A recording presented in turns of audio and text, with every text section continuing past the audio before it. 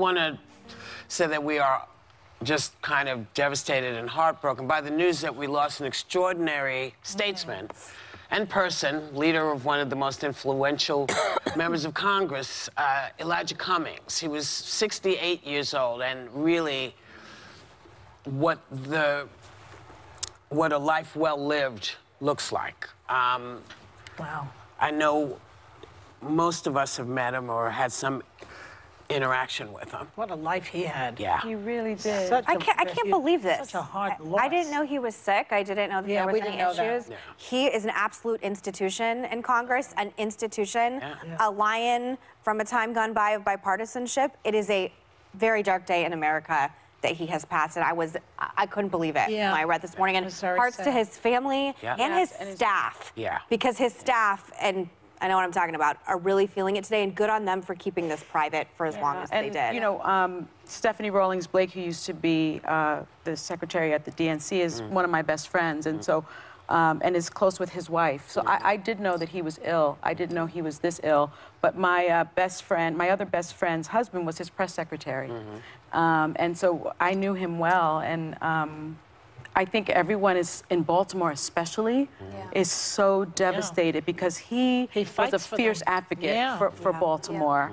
And as a person who lived in Baltimore for many, many years, he was so active in the community. I don't think people realized how, this president didn't realize quite how active he was in the community. But he was, just like you said, a lion. And he was such a fierce advocate. And he had, what I loved about him is everything was about human connection. He fought for what he believed in, but that he also had best friends that didn't think the way that he did. I don't know if you guys remember Mark Meadows.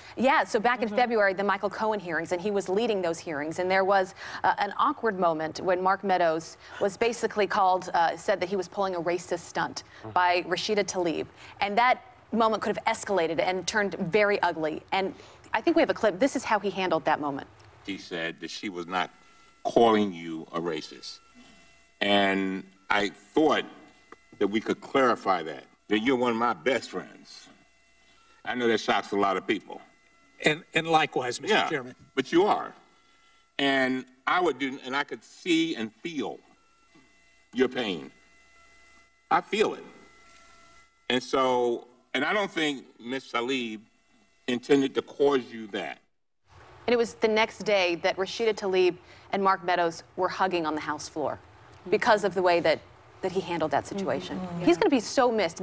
Now more than ever do we need people like him representing this country. Well, maybe the best way to pay homage to him is to maybe comport ourselves a little bit better in this country.